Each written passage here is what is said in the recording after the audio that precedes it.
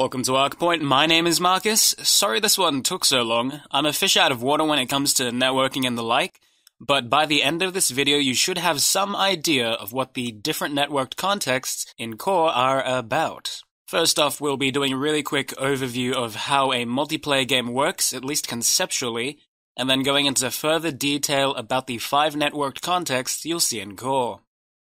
So, when you're playing a multiplayer game, you're running a copy of the game on your computer. In our case, it's the blue computer. And then what you're doing is connecting to the core servers, which in case is over there in the orange. And then everyone else's computers, they're in the purple. So what occurs is you're playing the game, and it's a constant stream of information going towards servers, and constant information coming back from the servers. So you might be giving out information such as where you are in the world, your inventory, how much currency you have, and then what you're receiving consists of stuff such as where everyone else is, do you have the correct amount of things in your inventory, any updates, that kind of stuff. And so what occurs on your local computer is client context. What occurs on the server computer, or server side, is server side. So the 5 contexts in Core we have are the normal context, networked context, client context, server context, and the static context. You can tell what context an object belongs to by looking in the hierarchy at the addition to the name in brackets, such as a networked object having networked in brackets after the name. Default context will have no such addition to the name, and for some weird reason neither will static context, but anyway. So when you drag an object into the scene from core content, normal context is the default context it will be placed into. Objects in a normal default context are able to have player collision, but cannot be moved through code or otherwise. So this context is good for non-moving objects, where you still need player collision, such as an environment the player will be running around, or the wall of a castle, that kind of environmental thing. Additionally, normal context is not ran on the client side. And for clarification, whenever I say player collision, I'm talking about the player being able to stand on the object and not fall through kind of collision. If I'm talking about triggers, I'll specify. For moving objects, you're going to want a networked context, which can be done by selecting your object, right-clicking in the hierarchy, and selecting Enable Networking. An object in networked context can have player collision and is also able to be moved around. This, however, comes at a performance cost. So to explain, with default context, Core does not expect the object to move around, so it doesn't bother checking its constant position. But with a networked object, Core checks and stares at that networked object to see if any properties have changed. On the plus side, this means networked objects can be modified by code, which means they can move, scale, and do all the fun stuff, while also still having collision the player can collide with. A networked object is also at the same place and time for everyone. But on the downside, keeping a track of so many networked objects can cause performance to take a hit. So you don't want to go overkill on the number of networked objects you have in your project at a time. You'll want to use a networked object for moving objects you want the player to collide with, and be consistent between all players, such as a moving obby platform, or doors that can be opened and closed, and stop the player from moving through. Next we have the client context, which behaves similarly to a folder or group. So to place an object in client context, you're going to want to select the object in the hierarchy, and then open up Create Networked Context, and select Client Context. You'll then want to ensure that your object is a child of that context. Objects in a client context can move just like a networked context, but cannot have player collision.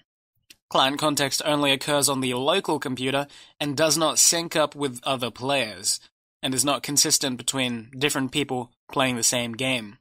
For example, if I have 2 players playing the game and an object set to move after 1 to 3 seconds, chances are they're going to move at different times for each player. But an upside is that there's also no networking lag, so movement and animations in a client context is going to run as smooth as butter. Client context is good for decorative movements that don't impact gameplay, such as a helicopter buzzing around the map or the special effects of picking up a piece of loot. Additionally, they're also great for single-player games and local player-specific mechanics such as the user interface or a 3D text that always faces the local player. On to server context, which, just like client context, can be created by right-clicking, opening Create Network Context, and selecting the server context. The server context occurs entirely on the server side, and anything in here will appear invisible to the player because the client computer does not see it at all. Unlike scripts in a client context, which can be seen by a player using software, scripts in a server context will not be exposed to the player while they play the game, making it a great place to store scripts that contain currency and items. Something to note is that a player can collide with a trigger on server context, but you cannot have an interactable trigger in a server context. And by interactable trigger, I mean the setting where you walk into the trigger and then you press F to interact. Not 100% sure where that would be useful, but the more you know. Static context. Static context is interesting. So it has player collision, and like the default context, it's not specifically on the client or server side. But if you enable networking on the static context, and there are children objects underneath it, it only counts as one networked object, and you can move around the context, which is pretty neat. The catch is, objects that are children of a static context are never expected to move independently of the parent static context. In terms of movement, they might as well be superglued to the parent folder. You can, however, create and delete objects individually in a static context. Also, if you have a script in static context, it'll be on the server and the client side, but independently of each other. It can get pretty messy fast, however, as it can easily cause desyncing issues. So for a recap, normal context has collision, can't be moved, and is great for building up the environment. Networked context has collision, can be moved, can drag down performance a bit, and is great for collision that is consistent between all players like a platform or door. Client context has no collision, can be moved, and is inconsistent between all players like a user interface or decorative items. Server context has no object collision, occurs isolated from the client, and is a more secure location for scripts handling important stuff. And static context has collision, can move when networked, great for reducing networking of large static objects that won't move separately of the parent. Hopefully that gives some idea of what the networked contexts are used for. Feel free to ask questions in the comments section below, although I can't promise I'll have an answer, but I'll try. And with any luck, I'll revisit this topic in the future when I know a bit more. But for now, I shall see you in the next video. Arkpoint out.